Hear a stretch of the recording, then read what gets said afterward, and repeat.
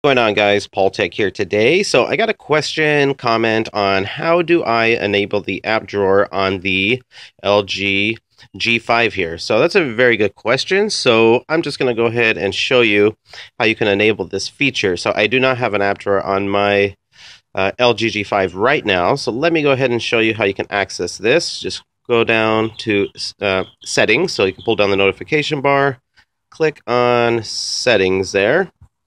So when you're on settings, you want to go to display, and then next you want to click on home screen here. Then you will select home. Then you get three options here: home, easy home, and home and app drawer. So to enable this feature, click right there, and boom, you have enabled the app drawer now. So the wonderful app drawer is here finally. So there you have it.